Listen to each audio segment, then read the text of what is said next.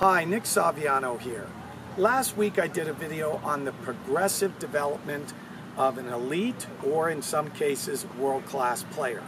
And I was stressing the importance of the stages of development, the progressions that each player must go through, and that no player skips levels. No player is able to go from one level of play to 2 or 3 levels higher.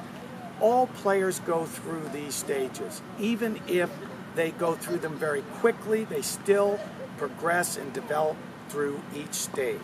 Now, when it pertains to competition, it's important to master each level of play.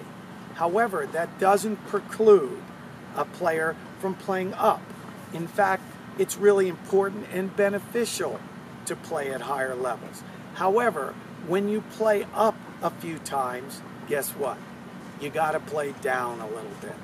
The specific reasoning behind this is that you play up in order to get used to a different type of ball that your opponent hits, often harder, or they play at a higher level of sophistication with their knowledge and understanding of the game, and therefore when you play the wrong shot, they'll make you pay a price.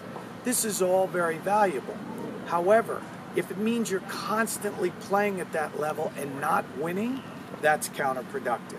So when you are playing up and you're getting the benefit of learning that level, you also got to make sure you play at a lower level where it enables you to get 2, 3, 4 wins under your belt.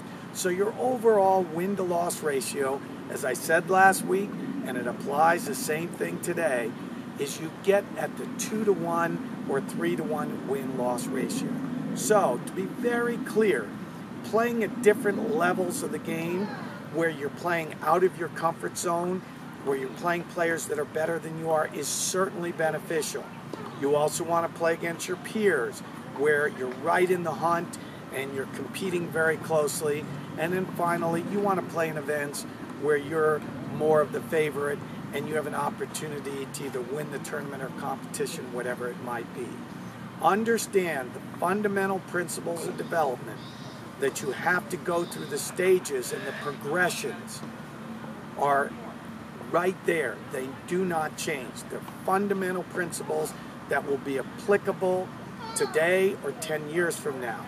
The fluctuation in the levels that you play can vary as long as you stick with that principle of a 2-to-1, 3-to-1 win-to-loss ratio. And if you do that, good things will happen in your development. Nick Saviano, over and out.